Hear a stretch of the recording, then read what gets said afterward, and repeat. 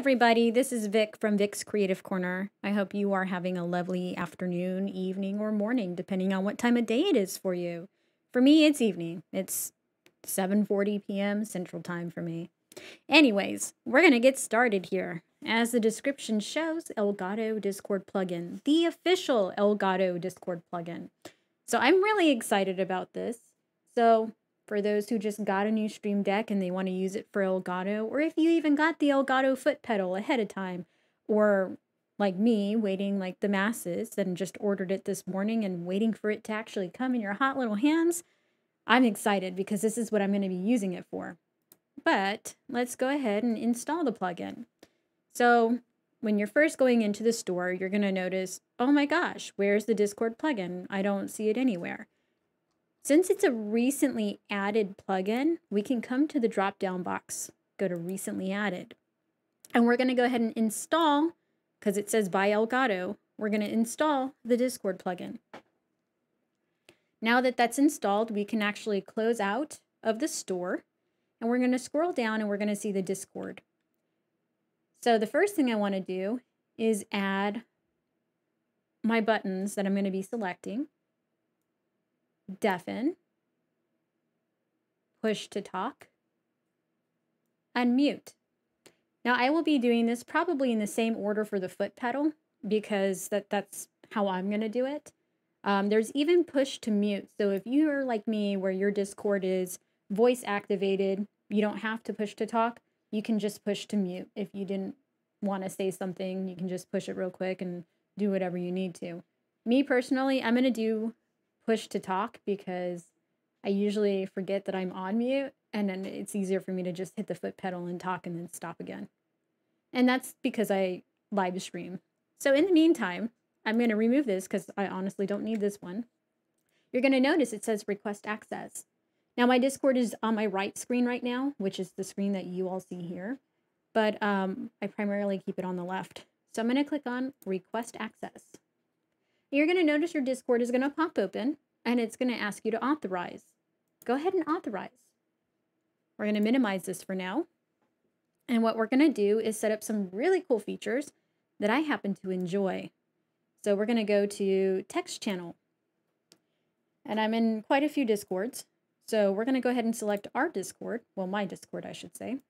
And this is my particular server. And I'm going to go ahead and select general because I like to see and chat with people in my general chat. I'm going to select another channel. And I'm going to go to, we'll just go ahead and pop in on my media, make sure that what I post actually goes there. And I'm going to go to a text channel. And it's going to be Elgato because I usually am in there as well. So I'm going to go to their general. And we're going to put this in here for demo purposes.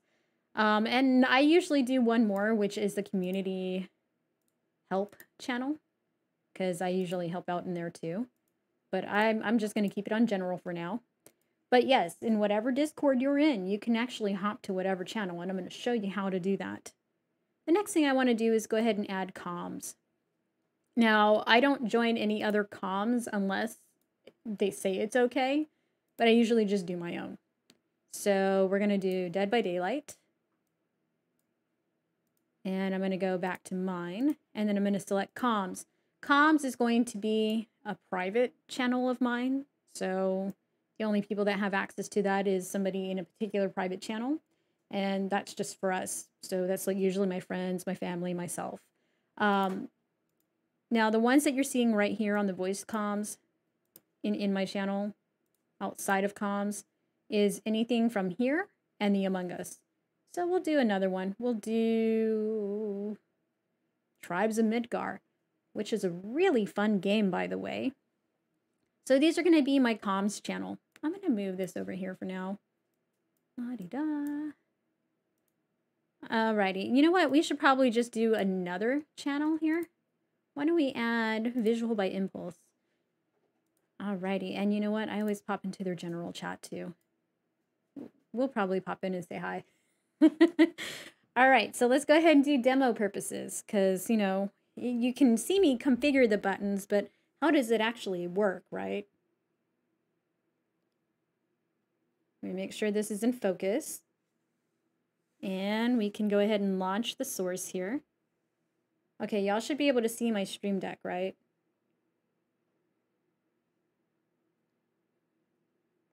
Sorry, I'm trying to get it to focus, y'all. I'm so sorry. It's a little challenging. All right. So for button functionality, I'm going to move the microphone for a second. We're going to pull up our Discord here. And we are going to select my media page. And you're going to notice that as I push the button, it takes me to my media page. If I select this button here, it's taking me to my personal Discord. If I select the VBI button, it takes me to VBI. And then if I select the Elgato, which we're going to say hi. You know what? Actually, there is one way I can say hi real quick here. We're going to wave. And they just made it into our video. All right, so we're going to go back to general because this takes you back to my general text channel. Now, the reason why I came back here is so that way we can start talking about comms. Comms are pretty cool, right? So from here, if I select my personal comms, you're going to see me pop open here. Now, let's just say I wanted to unmute myself. I can actually unmute myself, and you're going to see the little green ring around my name because I'm talking directly into my Discord. Now, let's just say I'm muted, but I want to, when I have the foot pedal, I'm going to basically be hitting the middle button. So I'd basically be holding the middle button with my foot when the pedal comes here, and I'd be pushing to talk. You can technically do this directly with the Stream Deck as well. I'm showing you this for demo purposes, that literally I'm holding down the button. The moment I let it go, it stops. If I wanted to deafen the people who were in my Discord, I could actually tune them out, but I don't do that. Alrighty. So we're going to go ahead and pop out of my channel.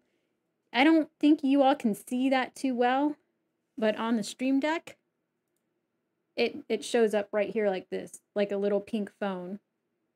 I kind of think that's cute that mine is pink. I like that. All right, so we're going to go ahead and pop out of the comms. But if I wanted to play musical chairs with my voice comms, I could. So now we're in the Dead by Daylight comm.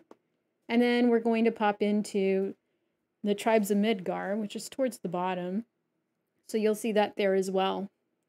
So I think it's pretty cool that Elgato has made this fully optimizational to where you can just literally hop into whatever channel you needed to and start messaging away in whatever Discord it is that you're, whatever server you're in, whether it's going to be, people you're an affiliate with, people you help out, people you say hi to, even in your own particular server.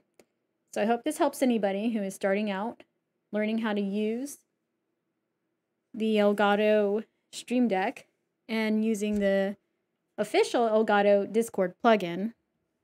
And if you like what you saw, don't forget to like and subscribe. And thank you for your time. You all have a lovely day, morning, or evening, depending on what time of day it is. Thank you for tuning in.